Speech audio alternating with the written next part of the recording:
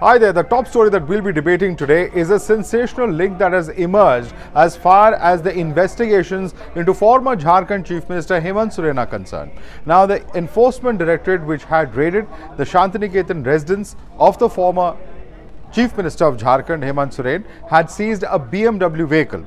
Now, in a dramatic twist of events, it turns out that that particular BMW vehicle was registered in the address of none other than the Member of Parliament of the Congress, Dhiraj Sahu, from whose premises the record 350 crore cash haul had taken place just a few months ago. You would remember that episode because it was not just the largest haul, it took several days for the counting of the cash that was seized to take place. In some cases, even the local banks' counting machines broke down due to the huge volume of the cash that had to be physically counted during the course of those raids. Now, Times Now has done its own investigation. We've done an investigation at that premises. We've spoken to not just those who are staff of Dhiraj Sahu present inside the house who confirm that it is indeed his premises. We've spoken to the neighbors. However, interestingly, the property records do not mention Dhiraj Sahu, but one other person by the name of Nishant,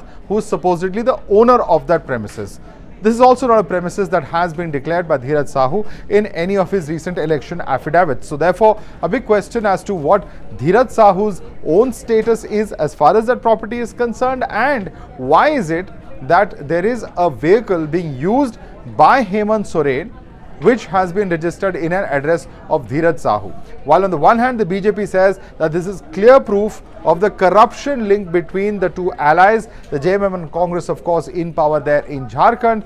This has been stoutly denied by the JMM. Remember, the JMM's defense thus far has been that it is an Adivasi chief minister who has been targeted. This is something that even Hemant Soren has said on the floor of the House of the Jharkhand Assembly during the course of the trust vote debate.